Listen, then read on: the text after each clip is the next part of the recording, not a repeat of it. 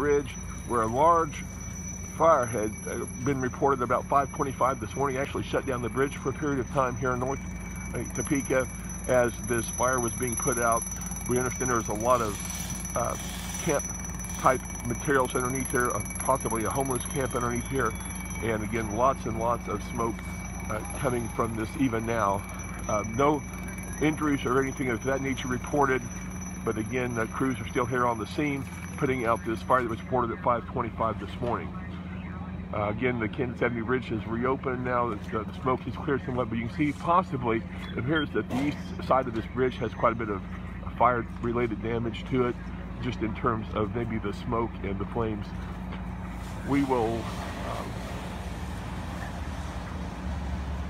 be leaving here shortly, but just to kind of give you an idea, you see the smoke still coming off of the bridge here, even as we go to the south a little bit.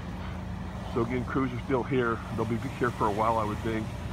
One person here, one firefighter told me there was a lot of debris underneath this bridge, a lot of things that are apparently being used for the homeless camp here. And again, you can maybe see some of the other tents and things underneath the bridge here in North Topeka.